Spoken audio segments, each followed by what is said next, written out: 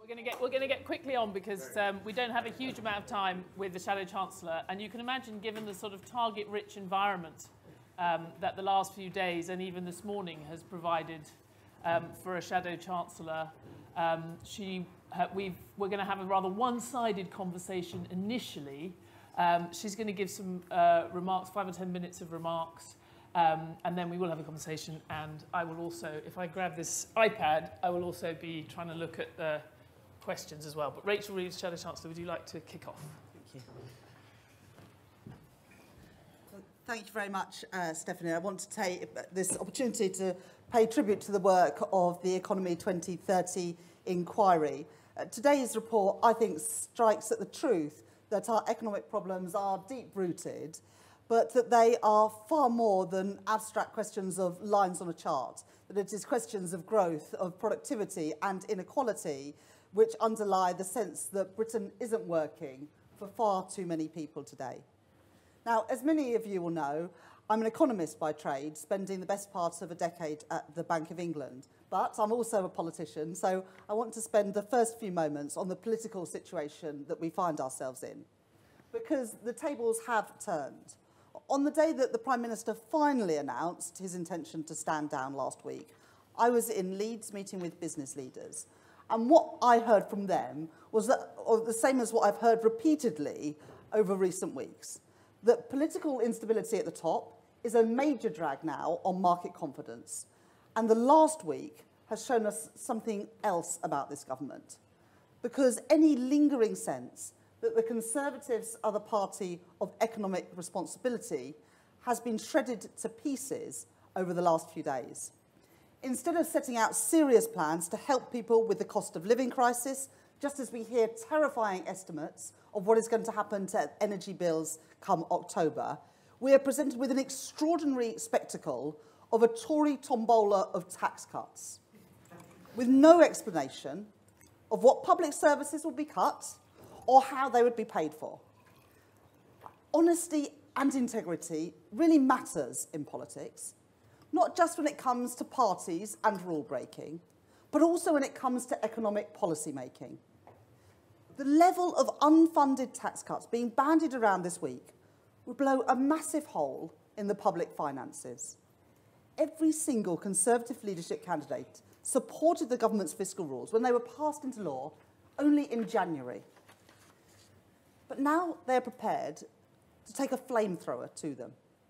Now, I've set out the fiscal rules that would bind the next Labour government, rules that I will stick to with ironclad discipline, because responsible management of our public finances is the only route to providing the strong foundations that we need to reboot our economy, revitalise our public services, and re-energise our communities.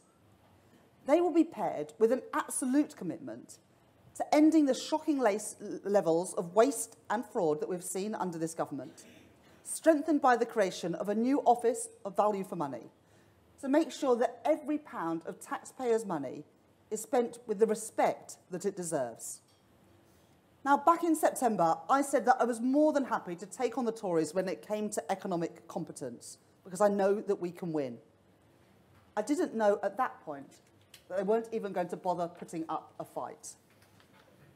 Now, it is important that we put this moment into the wider context as well, because we face a succession of longer-term challenges, of low growth, of flatlining productivity, stagnant wages, and now soaring inflation. Under the last Labour government, the UK economy grew by an average of 2.1% a year. It enabled us to deliver the biggest boost in investment in public services that any of us have seen in our lifetimes. But since then, growth has averaged just 1.5% a year. Now, we shouldn't kid ourselves that this is solely a product of long-term global trends. The UK had the second lowest productivity in the G7 in the 2010s. And as today's report shows, the UK's productivity gap with France and Germany has almost trebled since 2008, equivalent to an extra £3,700 in lost output per person. Stagnation isn't inevitable. our capacity for innovation, enterprise, and old-fashioned hard work remains undiminished. Britain has huge opportunities if only we had a government that can bring the country together in a spirit of national purpose. But the only alternative to a high-tax, low-growth, high-inflation economy is a serious plan. Let me tell you what that involves. It means addressing our deep-rooted supply-side problems, which have contributed to low growth and stall in productivity, and are also a major factor in the spiralling levels of inflation that we're seeing now. In America, Treasury Secretary Janet Yellen has called this approach modern supply-side economics. It's based on the knowledge that government plays a crucial role in bringing about economic growth and tackling the structural challenges that have held us back. My vision for a modern supply-side economics in the UK involves three key things. First, we need to make sure that people can realise their potential and play an active role in a growing economy. For all ministers talk of a jobs miracle, the reality is that we have a hidden worklessness crisis with employment lower than before the pandemic at a time of record vacancies, and 1 million people missing from the workforce relative to pre-pandemic trends. That is why my colleague Jonathan Ashworth this week outlined plans from better links between employment and health services to flexible working and reforming how our job centres operate to help people return to work where they can. And fundamental to strengthening our supply of labour is supporting parents and especially mums to work. That means urgently addressing the cost and availability of high-quality, affordable and flexible childcare. Second, we need to support British businesses to thrive, working in partnership to get the economy growing again and provide the good jobs that we need. That will rest on a modern industrial strategy, on our plan to use all tools at government's disposal to buy, make and sell more here in Britain, and on our climate investment pledge, which will help create new markets and leverage in private investment and drive carbon emissions down. Today's report argues forcefully and rightly that we must play to Britain's strengths. We are the second largest exporter of services in the world and pioneers in creative industries. We should be really proud of those strengths. That is why it was beyond belief that the Tories delivered a Brexit deal that hurts our creative and service industries. So we will address these flaws, building on the deal, ensuring at a minimum we agree the mutual recognition of professional qualifications and negotiate an EU-wide cultural touring arrangement for British creatives. And third, we need to support great British entrepreneurs, which is why last month I announced the launch of a new review for the Labour Party, led by a panel including Lord Jim O'Neill, to map out how we can build the institutional ecosystem that ensures that new and growing businesses have what they need to flourish here in the UK. This approach, a new modern supply-side economics, comprises an ambitious plan for growth, grounded in the realities of the world in the 2020s, not in Tory party fantasy, which would result in higher borrowing, increased mortgage rates, and cuts to our schools, hospitals and police. Labour's alternative is based on partnership between government and business, working for sustainable growth felt in every part of our country, with a serious plan and a determination to deliver it, built on the strong foundations provided by our fiscal rules, committed to honesty and integrity, because they are important virtues in public life and because they are essential to a confident, growing economy with stronger public services and higher living standards for all. Thank you.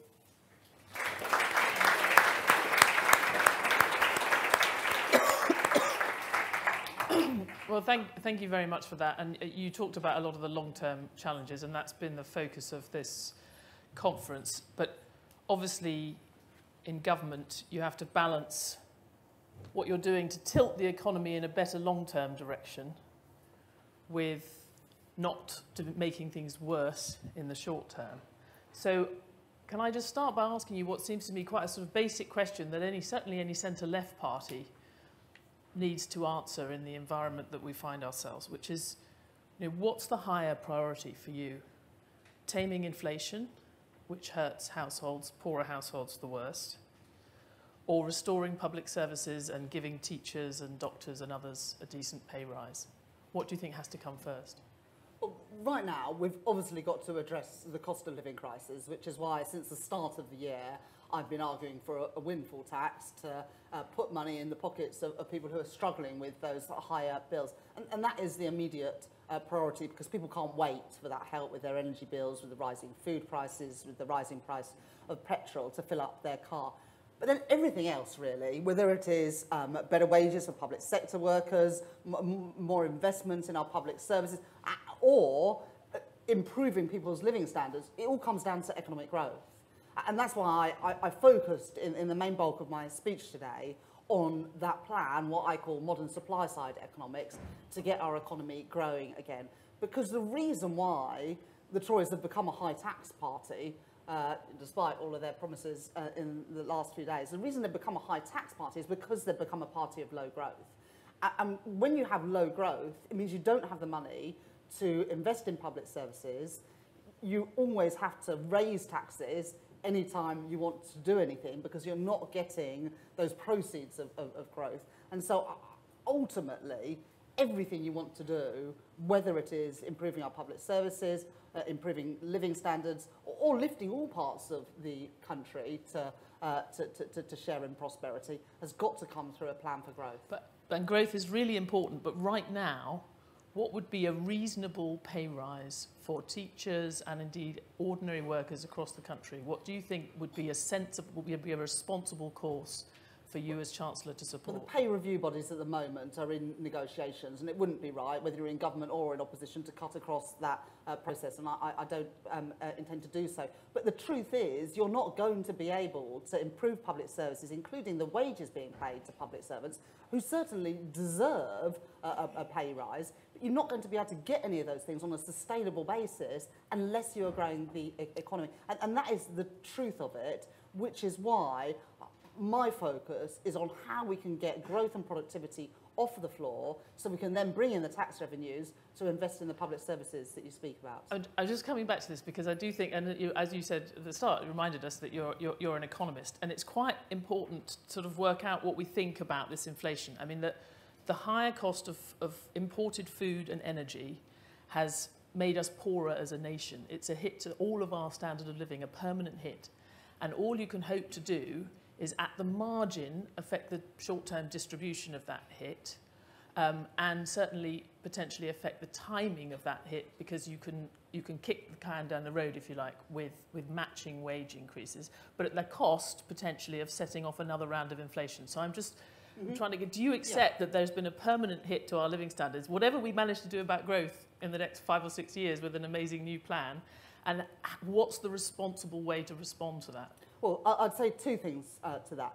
First of all, you're absolutely right that this is a hit to our living standards, and you've got to decide as a government how to respond. I think that more should be done to help those at the lower end of the income distribution, which is why when I set out Labour's plans for a windfall tax, we used the vast bulk of that money to put money into the warm homes discount and expand the number of people getting the warm homes discount, because that would ensure that people who most need the money are getting it. Who gets the most money under this government scheme? It's people who own 2 or 3 homes. You get £400 for a first home, £400 for a second, and you know, so on and so forth. I think the Chancellor has got something like 8 homes, so he's doing very well out of this deal. But if you are on a low income, then you don't get anything like that. So it is a badly targeted scheme. And so you're absolutely right that this has a hit, and it's up to then governments how they respond and ensure, under my plans, that it would be the lower income people who are struggling most with the rising cost of living would get the most help. So I think that's what you best can do distributionally. Sorry, I mean the Bank of England. I mean, I take all that point. But so the Bank of England would say that anything over sort of, you know, the governor of the Bank of England has specifically said he's certainly nervous about wage growth that's going beyond 5% across the economy, because anything above, say, 3.5% would clearly be inflationary. I just wondered, do you think he's right in making that assessment? Well, let's look at where the wage growth is happening. So wage growth in the top 1% is 20 times higher than wage growth for the bottom 10%, and 4 or 5 times higher than for those in the middle. And wage growth in the private sector is running at something like 4 or 5 times higher than wage growth in the public sector. So I don't think the Bank of England have suggested this, but I think the government would quite like to suggest this, that somehow ordinary working people, and particularly those in the public sector, are somehow responsible for this inflation shock and sustained levels of high inflation is just a fallacy. And the people who are getting the biggest pay rises are those at the top of the income distribution who are least affected by the rises in inflation. So if restraint is needed anywhere, it is restraint at the top. And you talked a little bit at the start about the sort of bidding war on the tax cuts and this amazing opportunity to define Labour as the party of fiscal discipline and economic prudence. If you do what you're talking about for giving more household support against the cost of living crisis, I'm just wondering, I mean, the tax cuts that the candidates for the Tory leadership are proposing, depending on who you talk to, would maybe add 20 to 40 billion a year to borrowing. Would you imagine, I imagine that's not going to be your highest priority, income tax cuts, but would you be expecting to borrow that much more with you as a result of your extra spending? How are you thinking about that trade-off? Well, I set up a set of fiscal rules that I outlined at Labour Party conference last year. I think it's the earliest that any Shadow Chancellor has set out a set of fiscal rules. But I think it's really important to do that because, you know, the truth is that the last election, one of the big reasons for people abandoning Labour is they just didn't believe that our sums added up. And, you know, frankly, in many cases, they didn't. And so I wanted to set out a set of fiscal rules. And those fiscal rules are, first of all, that all day-to-day spending would be financed by day-to-day tax receipts. That second, we would get our debt falling as a share of the national economy because debt is getting close to 100% of GDP. And then subject to that, we would invest in things to enhance our long-run productivity and growth potential. And that's why I set out also at party conference Labour's climate investment pledge of £28 billion a year to invest in those industries and jobs of the future. But you can only do that if you get the day-to-day spending under control. And the climate investment pledge is really important to me because it is part of how we seize those opportunities as well as meeting our obligations, our moral obligations, to tackle climate change. But you'll only be able to do those if you control the day-to-day spending. And that is essential to me because that is about the lifting growth, which enables us to do all the other things that Labour governments want to do as well. I just don't believe that these tax rises, tax cuts are justifiable or will have the impact that we need them to have, which is to boost growth. I don't think it is the right priority, and I think it is incumbent on the leadership candidates to say how they will be funded. Will they be funded by cuts, as Nadine Zahawi has suggested, to police and schools and hospitals, or will they be funded by more government borrowing, which will push up debt interest payments and make it harder to invest in those things that will actually boost our growth and productivity? But in order to be the party of fiscal discipline, you actually will have to be more disciplined than the Conservatives, which means when you spend more money on supporting households, you are going to have to pay for it. Otherwise, you're just in the same boat as them. So how would you pay for that extra cost of living support?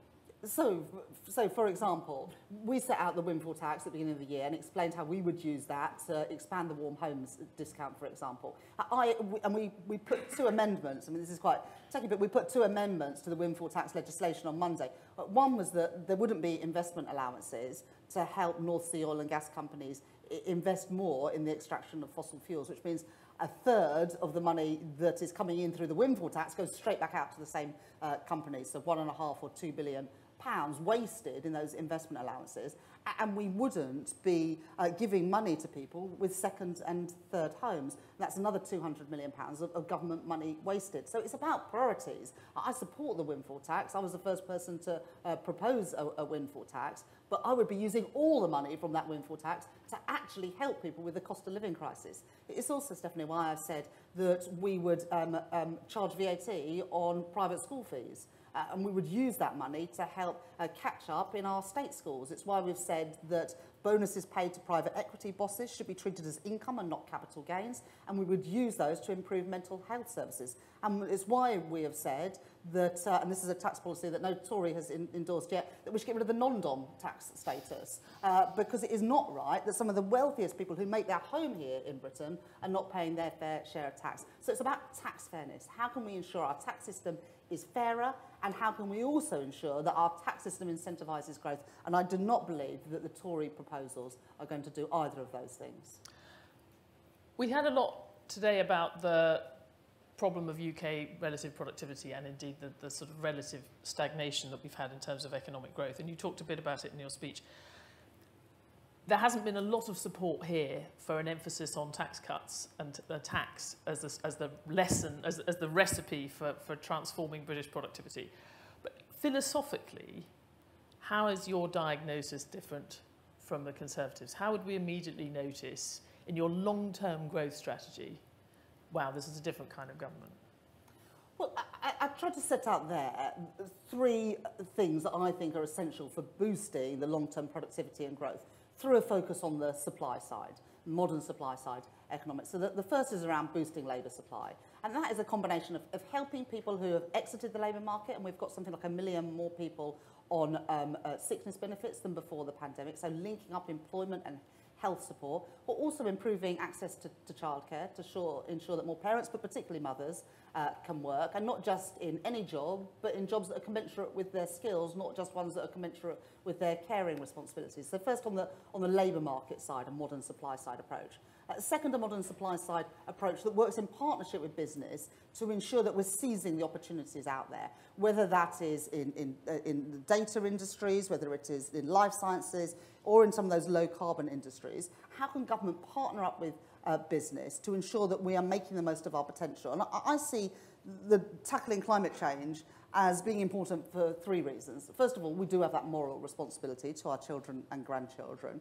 Second, as the OBR's report just last week shows, the costs of inaction on climate change are much greater than the costs of action. So as a fiscally responsible Chancellor, I would be taking those actions now. But also because I see this as a massive opportunity to ensure that there are good quality jobs paying decent wages in all parts of the country, whether that is in producing new electric cars with the investment in gigafactories and supply chains, a hydrogen industry, carbon capture and storage, tidal energy. You know, in all of these areas, we could be global leaders because of our industrial heritage, because of our geography, because of our great universities and innovation. But other countries are now stealing a march on us, and the risk is that we'll end up importing all these things because we didn't take the opportunity now to grow those industries when we had a chance. Martin Wolf had an interesting comment, I don't know if he's still here, but he had an interesting comment in the earlier session that one of the things that our most successful sectors and services have in common is they don't involve cross-class cooperation, and that Germany benefits from not having the same kind of class tension and class conflict. Do you agree with that? But I think, I mean, I wasn't here to hear what Martin said, but I thought, I don't know if John...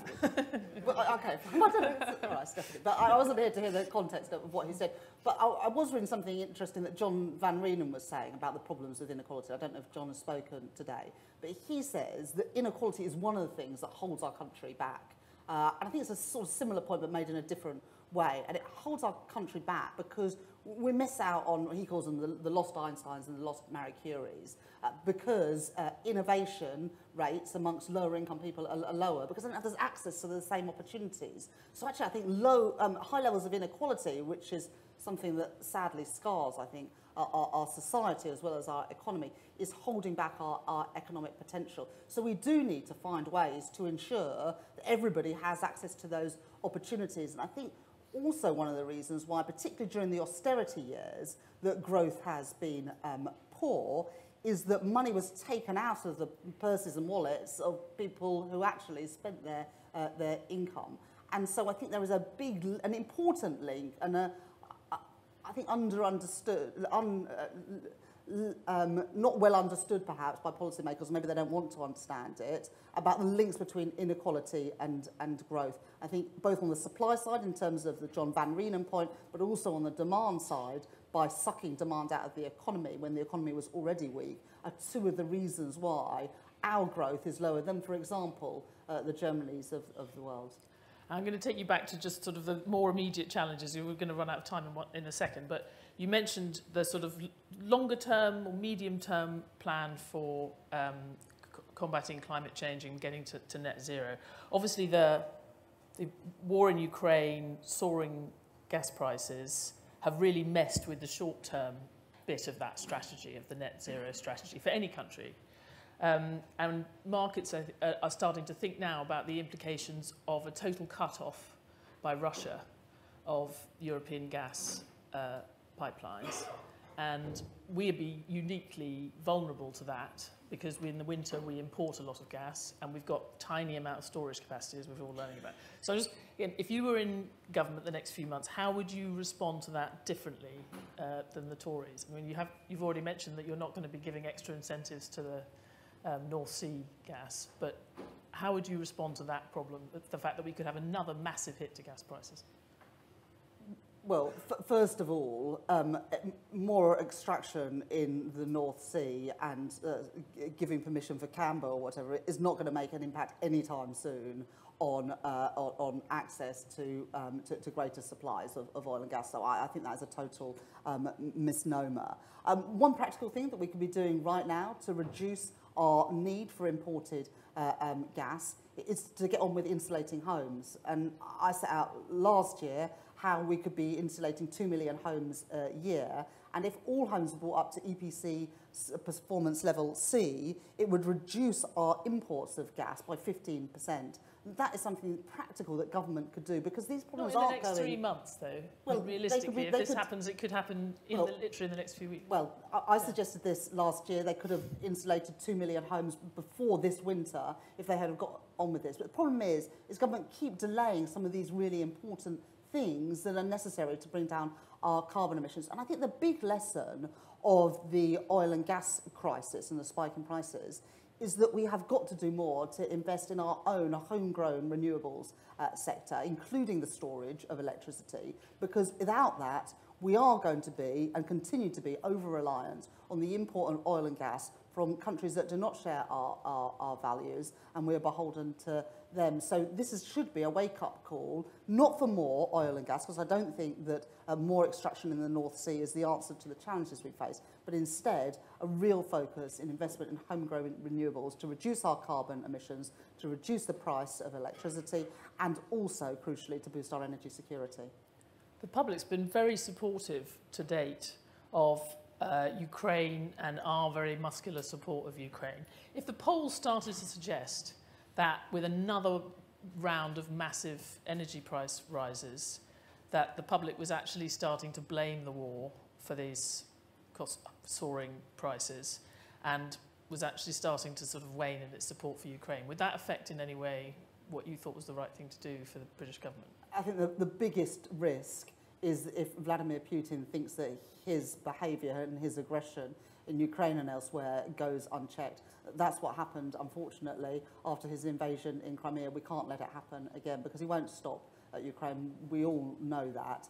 I don't think that the support of the British people will wane. I think the support given not just by politicians, but even more so by the whole country for Ukraine has been an amazing outpouring. But ultimately, when it comes to the sort of defence and security realities, the most important thing is Vladimir Putin knows that he can't get away with this because that will put us in greater danger in the future. Okay, so I apologise. We do seem to have ended up with Vladimir Putin instead of long-term growth. But anyway, maybe that's the fact that we can at least continue in our strategy on Ukraine is a voice of optimism when so little else has been optimistic in this conference. But thank you very much, Rachel Reeves, and thanks everyone.